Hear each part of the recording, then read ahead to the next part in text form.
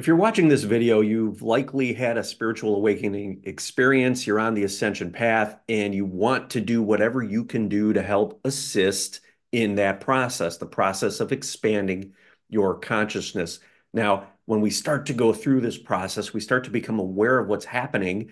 We start to realize that on a cellular level, our physical body is changing, our consciousness is expanding. We're opening ourselves up to multidimensional experiences. In fact, you are multidimensional, and you're starting to realize that you're opening up to that fact.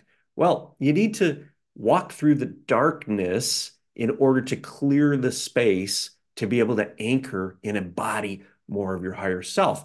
Now, that can seem really, really scary. I work with people all the time, and they really seem to resist the darkness. It's always about avoiding it or finding something to distract themselves from it. And that right there can really just put a kink in your process and slow you down. We are here to experience the density. Now, as we were younger, we were growing up, we experienced trauma. Maybe you have trauma from other lifetimes that you are clearing and healing right now. That needs to be experienced and needs to be processed. But how do we do that? Well, think of these traumas as aspects of you that are afraid. They're just afraid. They've taken some of your energy and they've run into the corner. It's like that little child that takes the ball and runs away, right? They're hiding. Where though? They're hiding within your body, within your physical vessel. And they are creating an environment of an imbalanced state. Now that manifests energetically and that manifests physically. Physically, it can manifest as aches and pains and illness and chronic disease and things like that. And emotionally, that manifests as anxiety, stress, fight or flight, fear, overthinking, those types of things. Those are all symptoms of this trauma that is just hidden away in your body, holding on to your energy. It's probably why you feel fatigued or tired most of the time. It's probably why you lack energy, lack motivation, and can never sustain any momentum on your path because you just don't have that energy available. These traumas, these aspects of you, these soul fragments that have been traumatized are like holding that energy. It's like they've stolen it from you. So we go through the healing process and we reclaim that energy. We bring it back into the mix. And each time you do that, you gain more of your energy back. That's called soul integration. You're finding these aspects of you that were traumatized and you're bringing them back into the mix. You're integrating them back in. And when you do that, you reclaim that energy. You actually rise in frequency. And when that happens, more consciousness becomes available to you. You become more conscious. You become more aware. You actually rise in frequency.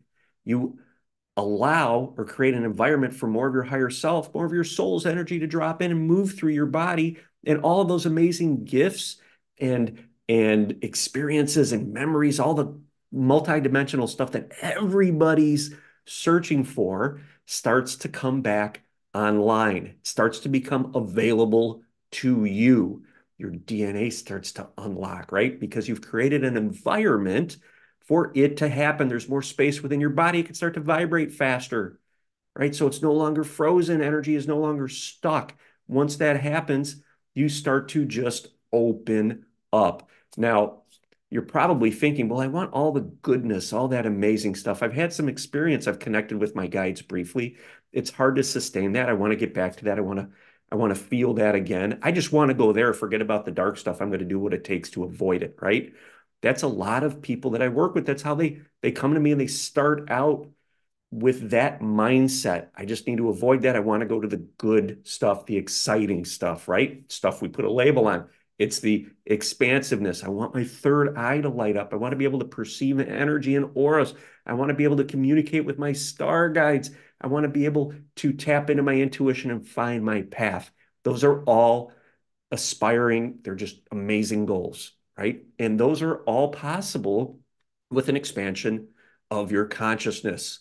The issue that most run into is that they go try to get to the results without navigating the process. You came here to dive into this density and to experience all of the dense energy. This is the only place in the universe that you can do it. That's why you're here. Why would you want to avoid it?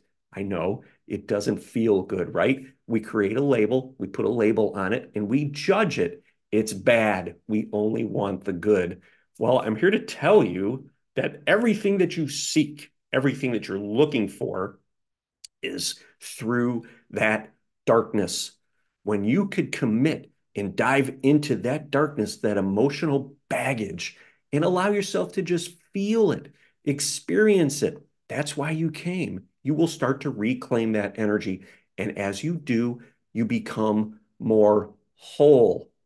More whole means that you have more of your multidimensional essence available to you, and you have the awareness of it.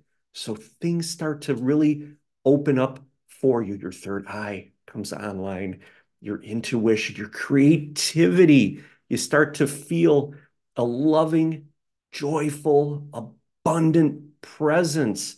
It's all within you. You just haven't been able to find it because you've been afraid to feel the darkness. Remember, the darkness are just aspects of you that have been traumatized that are cowling in the corner. And as they're cowling, they're taking your energy, they're stealing your energy away. We want to invite them back in, we want to allow them to be seen. So we hold the space. We could do this through breath work to allow that energy to be seen, to be felt. We don't avoid it.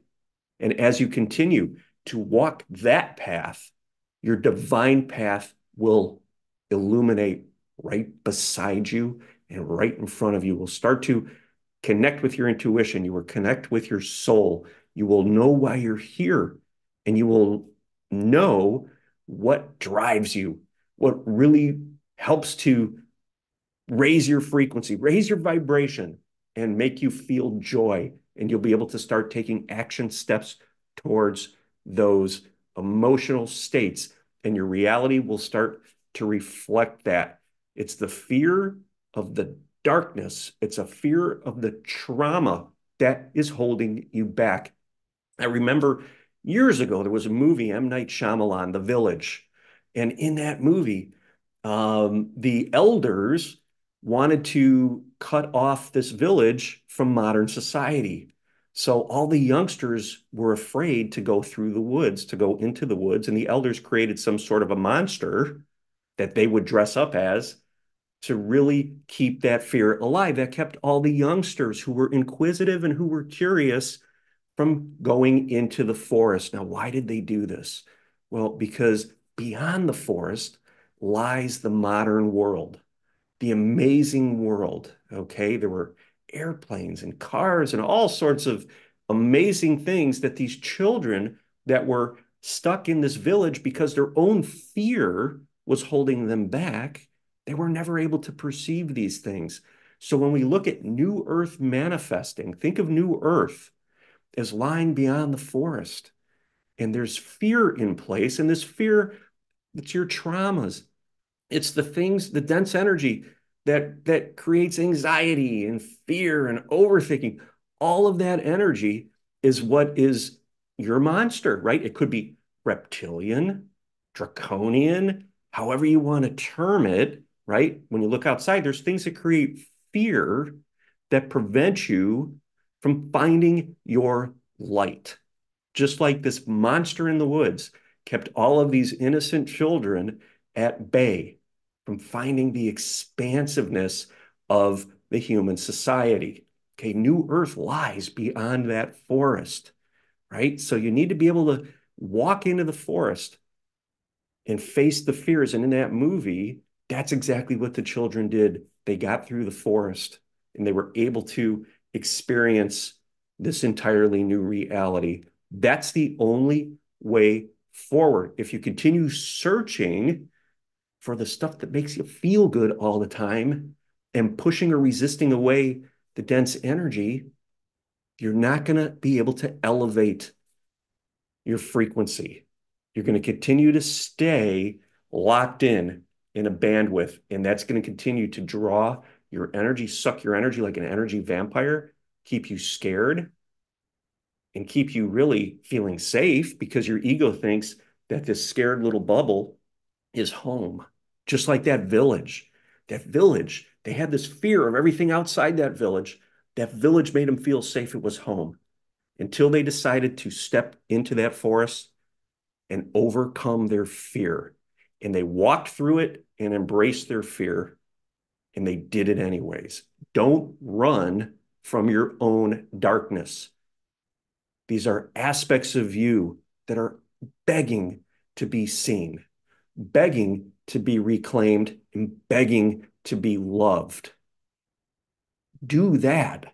Make a commitment to that, and your world will change in amazing ways. If this video resonated with you, watch this one next. I'd be so grateful. Thank you.